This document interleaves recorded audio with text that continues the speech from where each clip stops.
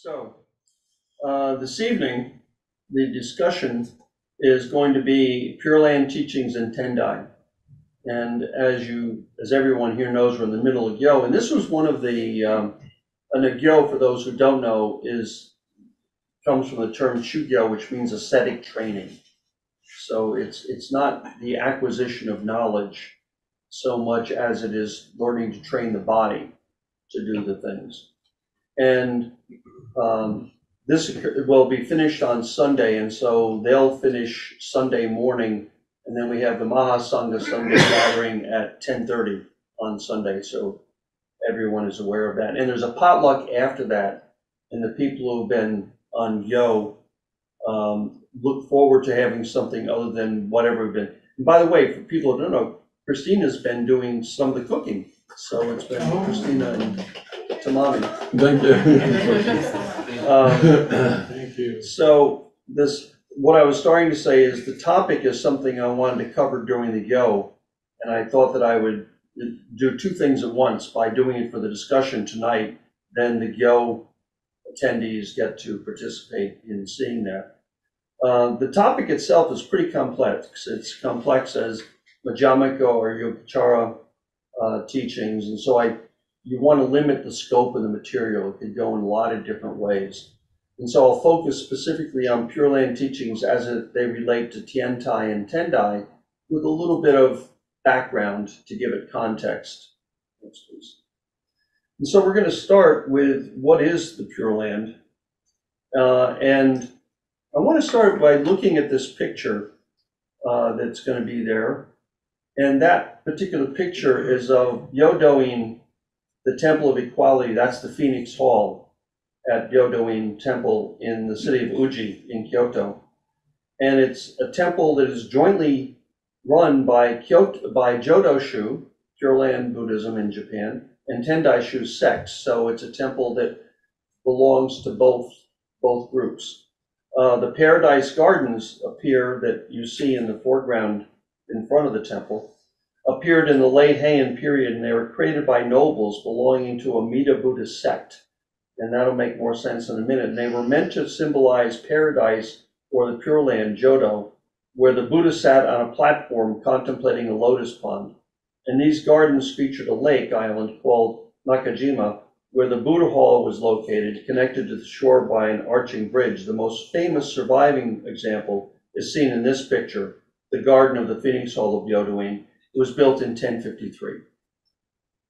Next, and so, not next, stay where you are. As an overview, the Pure Land was a Buddha field purified of transgressions and sufferings by a Buddha, and an auspicious place in which to take rebirth. It's also a specified place, the most famous of these fields, that of the Buddha Amitabha, which is the Western paradise, named Sukhavati. And a tradition of texts and practices in Mahayana Buddhism dedicated to the description of a number of these places and practices to ensure rebirth in the Pure Land.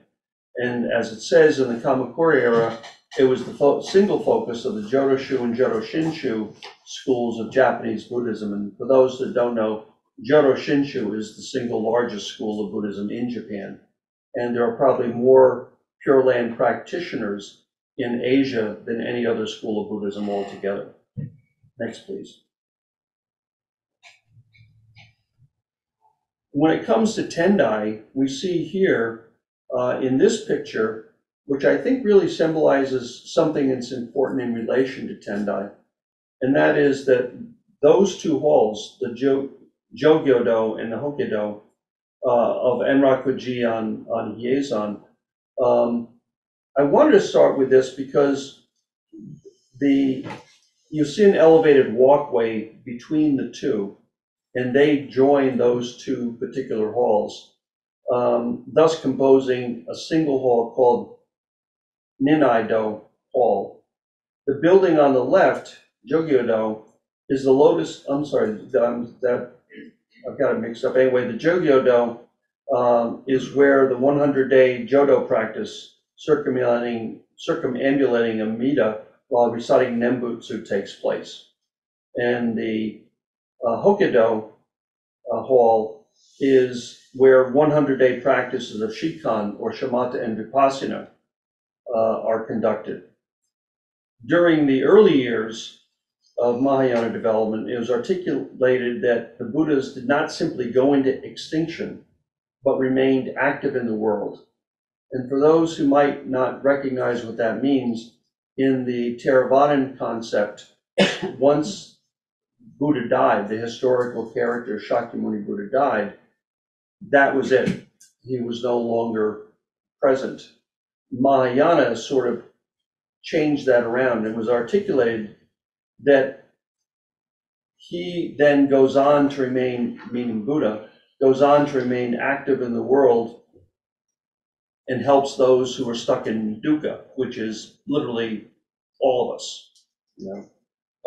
It followed that these places they dwelt in must reflect purity of their own wisdom. The idea of the Buddha fields came into being. So the Buddha fields were an idea. The Pure Land came out of that idea originally. The Buddha land known as Sukhavati is the Western paradise, land of bliss, ruled over by Amitabha. And that became predominant in popular culture in India and then later in East Asia and Tibet. The longer Sukhavati Sutra was compiled in the Kushan Empire during the 1st and 2nd centuries CE by an order of Mahasisakas, monastics who flourished in the Gandhara region. That's the region that today we refer to as Pakistan and parts of Afghanistan, up in that part of the world. And Nagarjuna, the founder of Madhyamaka school of Indian Mahayana Buddhism, is credited with, when I say, I say founder of the Madhyamaka school, and he was, that's a little bit, I won't go there, that's a long story by itself. Anyway, he's credited with writing the commentary on the 10-stage sutra, a sutra which is actually a chapter in the Avatamsaka or Flower Garland Sutra, in which there is said that there was a difficult way of attaining enlightenment through self-cultivation, i.e. sitting meditation, and an easy way of attaining enlightenment by thinking of and calling upon the names of the Buddha of the 10 directions. So you got the tough way and you got the easy way. It sounds like a Clint Eastwood film. Anyway, so Vasubandhu, one of the founders of the Indian Yogacara school of Buddhism, is credited with writing the hymns of aspiration for birth in the Pure Land, which is also known as the Discourses on the Pure Land, where its auto-commentary is included. The hymns of aspiration for birth is a commentary on the Sutra of the Buddha of infinite life, and it emphasizes the visualization of Amitabha Buddha, the merit contained in his name. In other words, where I'm going with this is that this idea of the Pure Land is very early. This is not something that pops up much later. It's very early in the history of Buddhism. It's starting in the 1st and 2nd centuries. There was no Pure Land school per se, as there was. We refer to there were 2 practice and 2 doctrinal schools, but in fact they weren't schools the way we think of schools or sects today. When we talked about the doctrinal schools, that was Tiantai, from which Tendai is descended, and Huahien, from which Japanese Kegon is descended. One based upon the Lotus Sutra, one based upon the Avatamsaka Sutra. The 2 practice schools were Cha'an, which of course becomes Zen in Japan, and Pure Land. Now, the way we see Pure Land today through Jodo Shinshu, we don't think of it as a practice school. They don't have a set of practices. Jodoshu, which is also a Pure Land school, does have a set of practices, but Shinshu, the largest school in Japan, does not. That is to say, they don't sit meditation, they would shu meditation. They will chant during a service, but it's not a regular feature of the tradition as it is in Jodoshu. Jodoshu requires a chanting practice. And the other aspect of that is that when I said that it wasn't a school in the sense that Tendai or Huahien is a school, it was really a specific teaching lineage. And there were social and religious movements at various points in Chinese history. And so it was a current of thought, the Pure Lands, which developed practices which had many adherents, but there was never an active set of monasteries that were devoted to that with a hierarchy and all that sort of thing. There was more a school in terms of contexts. The Pure Land practices had both an exoteric and an esoteric component. The esoteric means if you came to see the Goma last, that was on Sunday. That's an esoteric practice. When we do the Go Shimbo at the beginning of a service, that's an esoteric practice. Use of mudras, mantras, visualizations. Exoteric are the doctrinal teachings. So that's really going into the literature and that sort of thing. So Pure Land has both of those things. And we find that circumambulating Nembutsu, while reciting in Chinese would be Abitapu, in Japanese it would be Namo Amida Butsu, while walking around a statue or an image of Amida Buddha would be one of those practices. And as an esoteric practice, one would visualize Amida Buddha while doing that. That would be considered an esoteric practice. Next, please.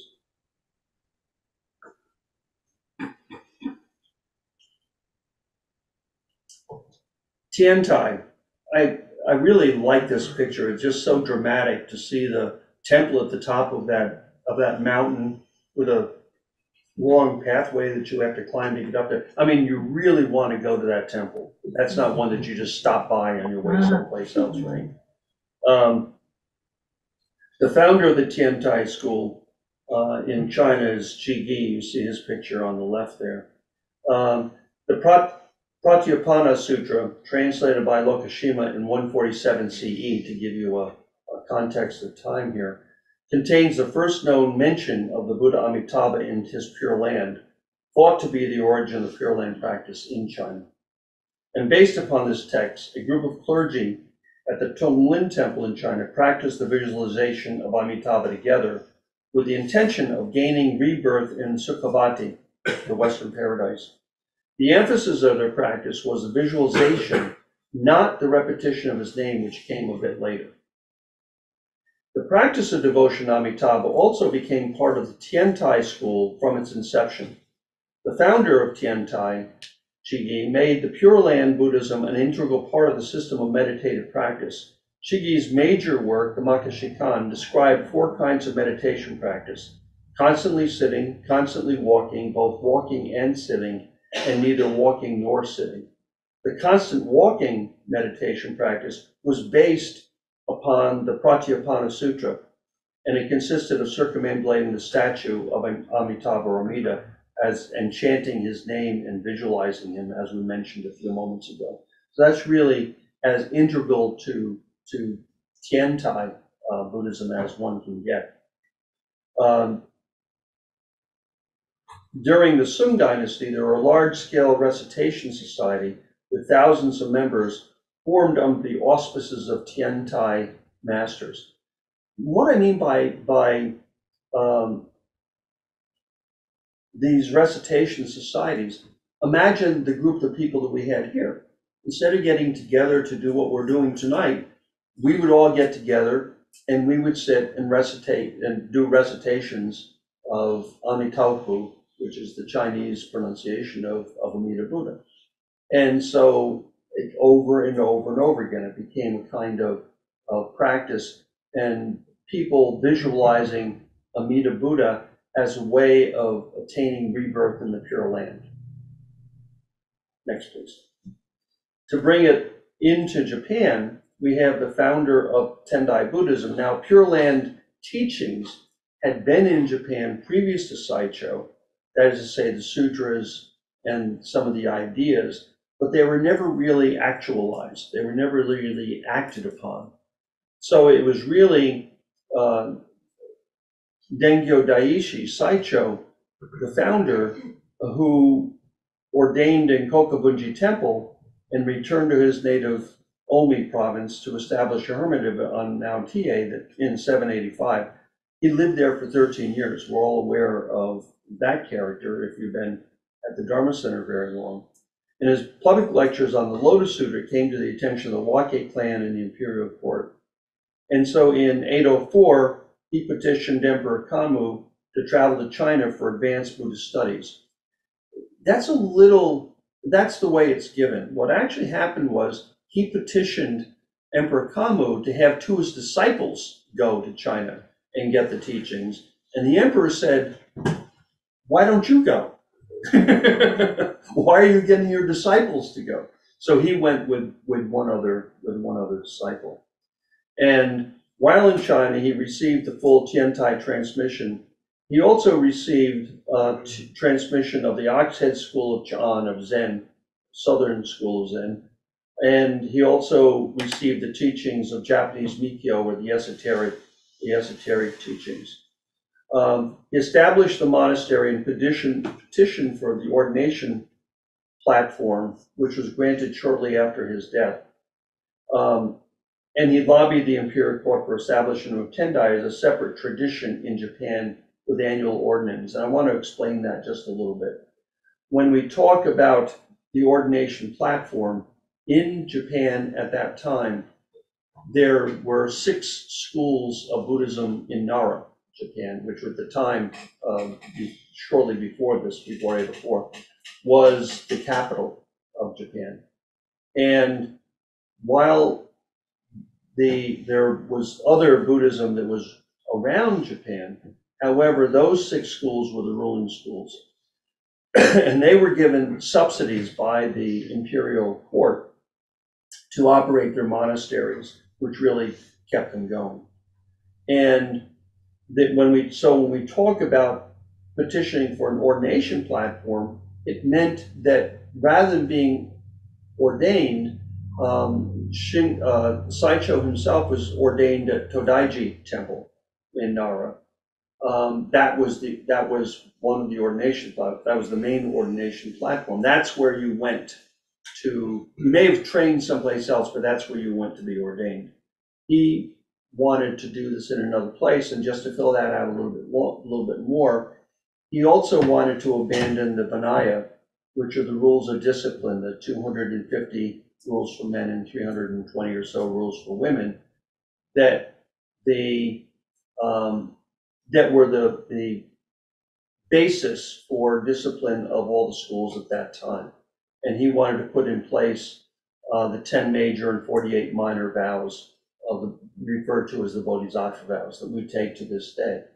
That transformed Buddhism in Japan, that very act, because it meant that all the other schools of Buddhism now, to this day, developed since that time, all take the Bodhisattva vows, not the Vinaya vows. And part of the reason for that, very briefly, I'm just taking a little tangent here because I think it's really interesting to note. Part of the reason for that, for the change from Saicho's perspective, there were a number of different reasons. But one of the reasons had to do with he was trying to establish a Japanese school of Buddhism, not a Chinese. Up until that point, all the schools of Buddhism were based upon Chinese teachings and Chinese masters coming over to Japan, or Korean in some cases, well, not Korean, but Chike, the forerunner of Korea, who were giving the teachings. And so it was really mimicking the Chinese form. And Saicho, for a number of reasons I won't go into with the petitioned to have his own ordination platform and petitioned not to follow the same ordination vows as the other schools. One of those 6 schools, by the way, of Nara Buddhism is called Ritsu, and Ritsu is just a transliteration of the term Vinaya. It's a Japanese transliteration of Vinaya. So Tendai was then established by imperial decree, and the petition to permission for ordination actually didn't occur until several months after his death. It's like they were waiting for him to die before they would put it into place. but it did take place. And that was in 822. So the Tendai school was a repository and transmitter of meditative techniques, and the meditation directed toward Amida and rebirth in Sukhavati were among the techniques introduced through Saicho upon his return from Japan. And so what's important about this is, while the ideas of the Pure Land had been present in Japan, some of the sutras were present in Japan, it was never acted upon. But through Tiantai, it was integral to the Tiantai teachings. So when Saicho brought the Tiantai teachings to Japan, he included those as one of the major components of that broader teaching, which we think of as Tendai today. Please. So we're going to go to Pure Land during the Heian era. And by the way, the term Heian era is that period of time, 494 to 1185. And it makes, that's a reference to Mount Hiei, because that was the dominant school at that time. And we have there a picture of Enin on the right, referred to as Jikaku Daiishi.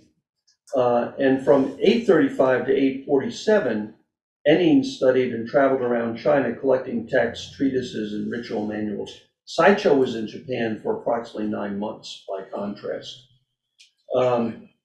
And Enin was thus responsible for transmitting far more than just in terms of the intellectual material culture than any monk before him.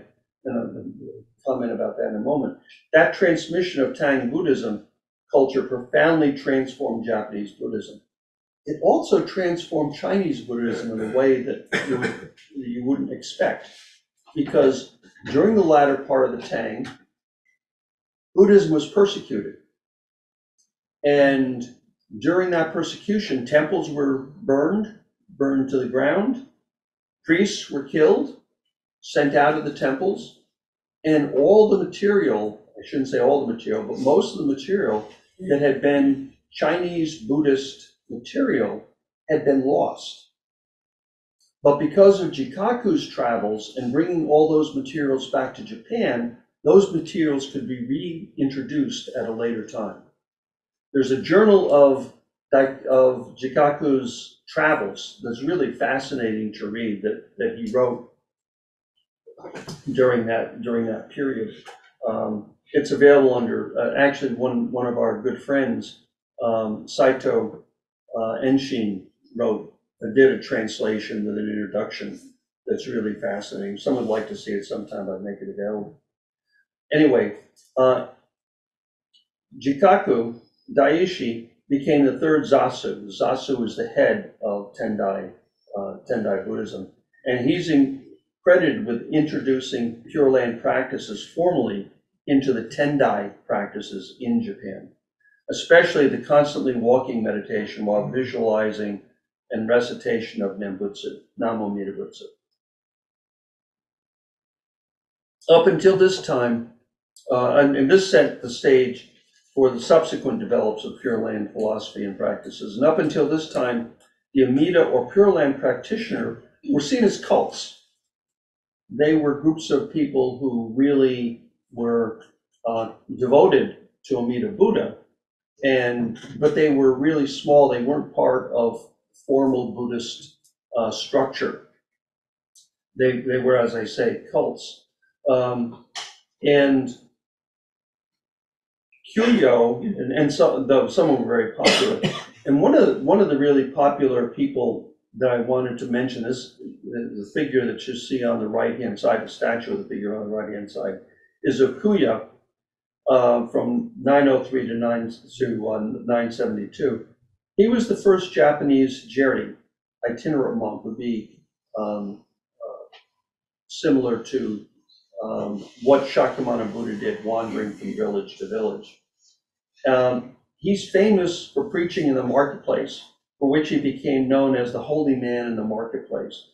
And he wandered from town to town where he begged for alms that he didn't then use himself. He gave the alms to the poor. He preached in prisons. He had roads smoothed out. He buried abandoned corpses. He dug wells. He built bridges. you would say that he was one of those monks who was going out in the world not to preach, but to do through various good works. So Kuya received a full ordination as a Tendai monk in 948.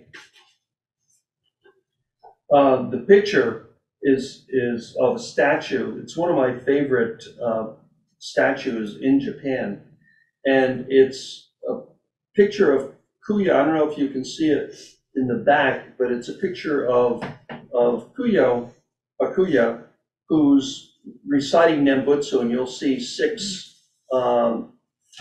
images of Buddha coming out of his mouth.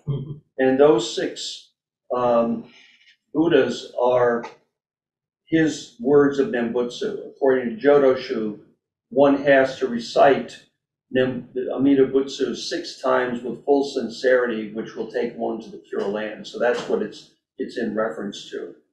And that particular statue is housed in a temple in Kyoto called Roku Haramitsuji in Kyoto. So this is perhaps most important. This next slide is most important to the development of Pure Land thought in Tendai, but also in Japan. Next, please. And I'm going to start with, this is Genshin, or Ishin Sozu, and you see his dates there. And I mention him for several reasons. The first is that he was seminal in development of Pure Land thought in Tendai in Japan. And he was also an exemplary example of what Saicho and Tendai intended for monks, which we'll get to in a moment. Lastly, his writings were highly influential for Honin and Shinran, the founders of Jodoshu and Jodoshinshu, respectively. He was a Tendai monk who was considered one of the patriarchs of those schools. And he was born in Yamato province, which is now Nara. And his father, Masachika, was not particularly religious, whereas his mother was a pious Buddhist nun who eventually, and his elder sister also became a relatively famous nun. And he was a disciple of the now famous Gyogen. Gyogen was a Zasu who was famous for his debates and one of the spiritual protectors of the emperor. He became the 18th Zasu and was during a very critical period of Tendai development. He revitalized Tendai after a period of decline. So sometime I have to talk just about Gyogen because he's such a very interesting character. He was really responsible for, I think, Tendai being much of what it is today in many ways. He also became a recluse in Yokawa, which I'll talk about more in a moment, at a relatively early age. And though he was a favored participant in the ceremonies on Mount Hiei, he eschewed a successful career to spend the rest of his life as a recluse in Yokawa. It is said that his mother scolded Genshin for participating with wealthy lay patrons and forgetting a monk's primary duties of cultivating his own spirituality. You know, I didn't know that they had Jewish mothers at that time, but apparently in Japan they did. And his first piece of writing was the Byakugo Kambo, which is the first piece of writing on the Pure Land. This is a method for contemplating Amida's Byakugo, or the 32 marks that adorn the body of all Buddhas, specifically visualizing between his eyebrows until you see it quite clearly and distinctively. And when you visualize, then all the 84,000 physical characteristics of a Buddha will spontaneously manifest, and you'll see Amida when this occurs. Innumerable Buddhas of the 10 directions will also be seen. Having visualized these innumerable Buddhas, you've received from each a prediction of your future Buddhahood. And this is the general perception of the physical characteristics of the Buddha and is known as the 9th contemplation. The founder of Ishin, he was the founder of the Ishin school of Tendai and Nijugo Zanmai. The latter is the deathbed Nembutsu.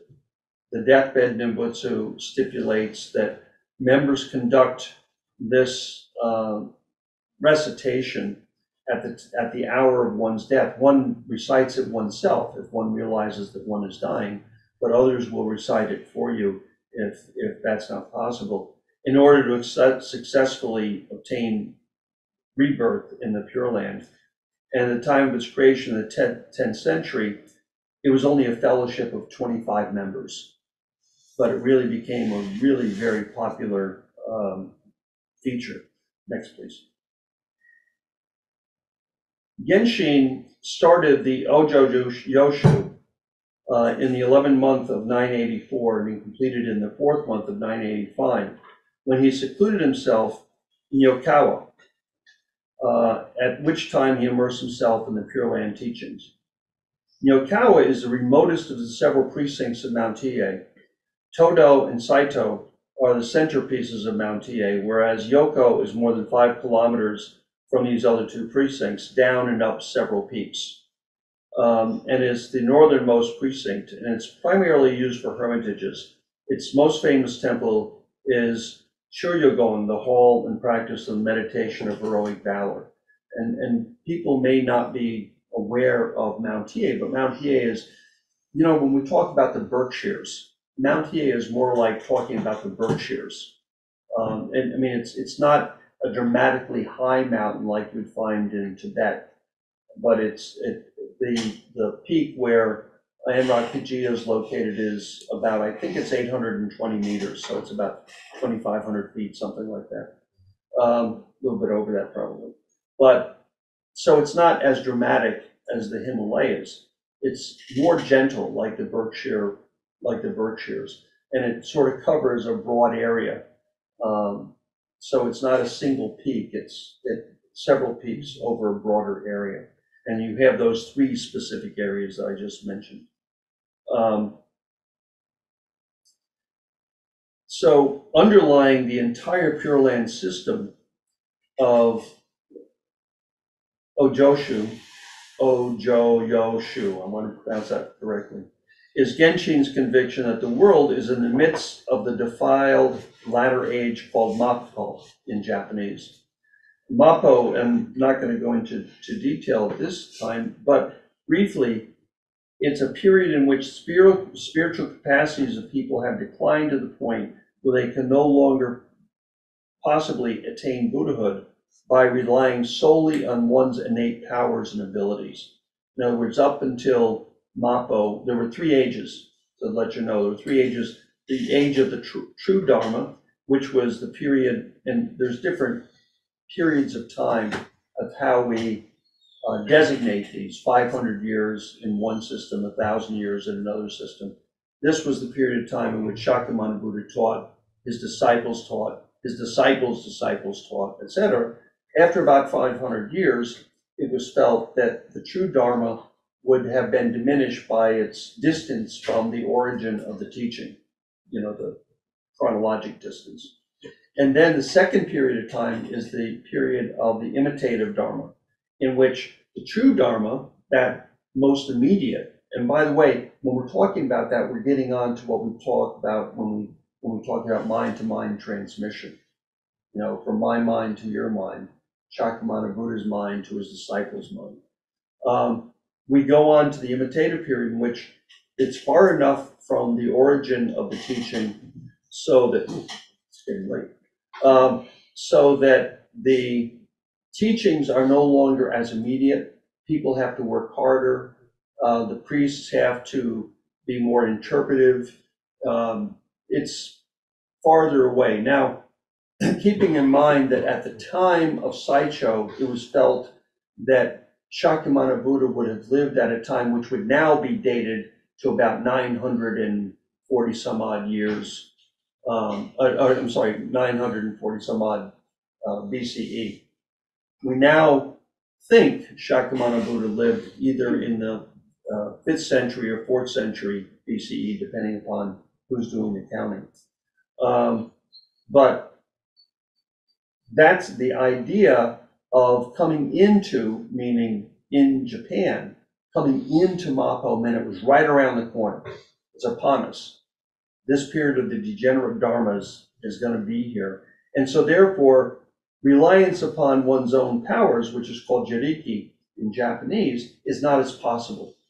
That means meditation, doing various types of practices per se. You couldn't do it on your own. You need something else. Genshin lamented that though time-honored exoteric and esoteric forms of spiritual cultivation could be effective for those monks who are diligent and blessed with great intelligence, it would not be possible for someone who was as dull as he was, especially since they were on the threshold of this latter period of Dharma. So he was modestly saying, I'm pretty dull, I can't get it. I'm gonna have to find some other way to be awakened. And so he considered rebirth in the Pure Land not as an end in and of itself. When we think of the Pure Land, when you read the text, it reads like a heavenly place. Well, heavenly if you happen to be a 6th century Chinese, I suppose. But because it's pretty, the streams run with lapis lazuli and jade hangs from the trees, and the paths are paved with silver and da-da-da-da-da-da-da. I think it sounds like a pretty cold place, personally. I much prefer a forest, right? But he saw it as a step toward Buddhahood, and what's especially important about this is that once one got to the Pure Land, one would become a bodhisattva, and now one is reborn to work for the benefit of others. If you see the distinction, it's not an eternal heaven. It's a shortcut to bodhisattvahood, if you will. So while tadiki, dependence on the power of the other, in this case we're talking about Amida, we're talking about Pure Land, is required in this latter period, jiriki is still necessary, and that's the Tendai view today, is that both jiriki and tadiki, the other power and one's own power, are both necessary, that you require both, not one or the other. Some schools still argue one or the other, either one's own power. The Zen schools are concentrating on one's own power. The Pure Land schools concentrate on the other power.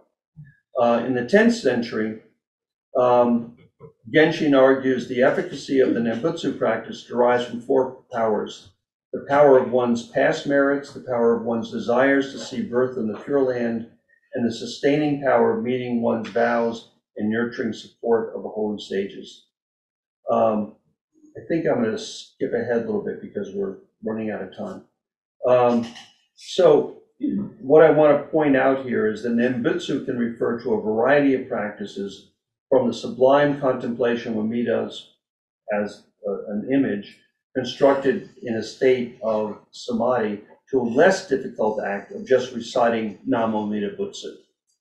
And Ojo Yoshu is the starting point of all contemporary views of the Pure Land philosophy, so we can owe that to Genshin. Next, please.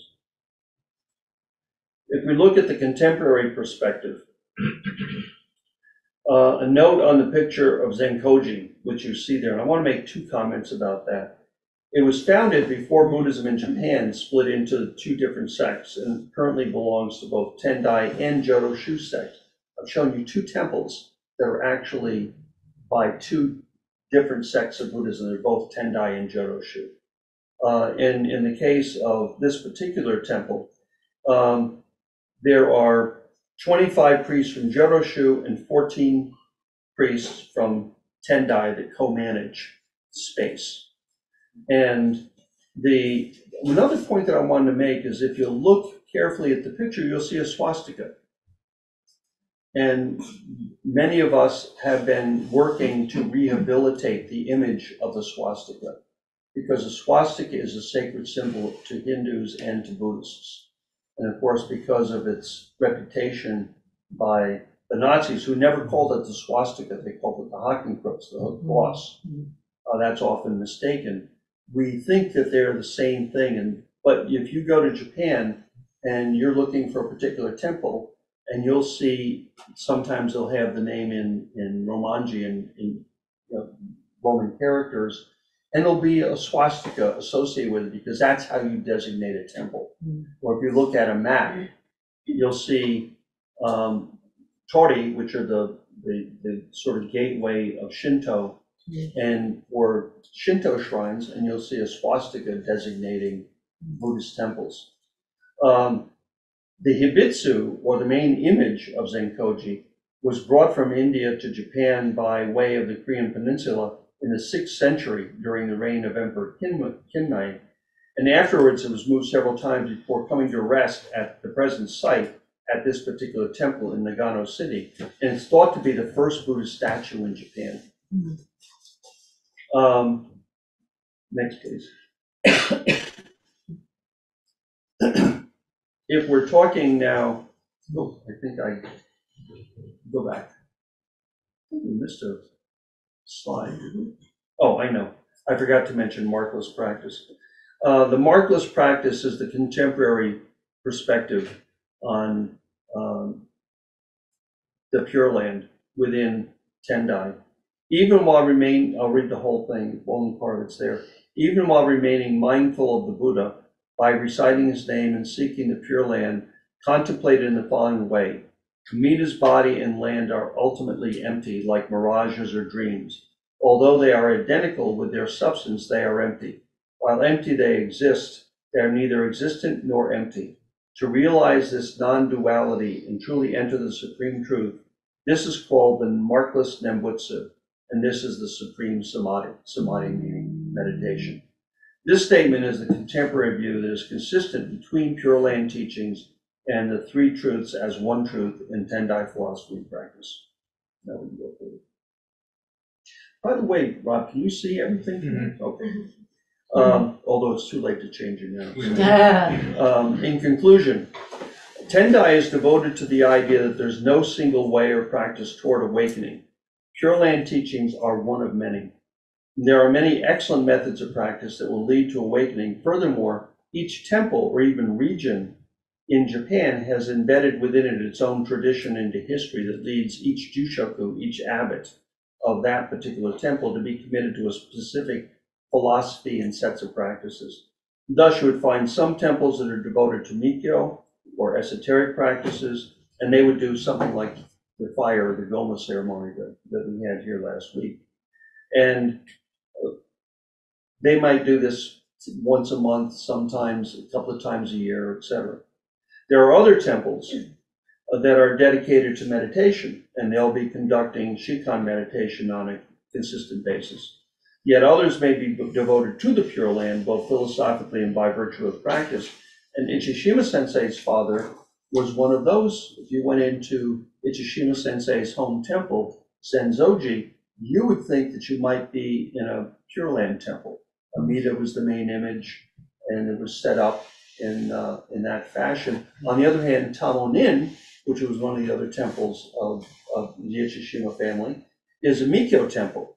Bishamonten is the main image, the Honzon, in that temple. So you see how within Tendai, it's not a single set of practices. Each place may do many. So some temples are devoted to various forms of chanting practice, and that becomes their focus. Yet others are primarily more scholar monks who will include all of the practices above, but will spend more time on scholarship. On Hiezan itself, there are many temples, and each of these temples has a particular devotion and set of practices that reflects the practices above that we just talked about, such as the Senichi Kaihogyo, or 1,000-day pilgrimage, that we've spoken about many times. Each Tendai Soryo who trains at Enrakuji on Hiezan in Japan or at Tendai Shu New York Betsuin must demonstrate competence in all these areas. But all the temples in Sangha will be participating in Pure Land teaching in one way or another. Next, please. And so very quickly, these are the sources that I used for this evening's discussion. And if anybody's interested in those, you're certainly welcome to them. And why don't we go to the next slide?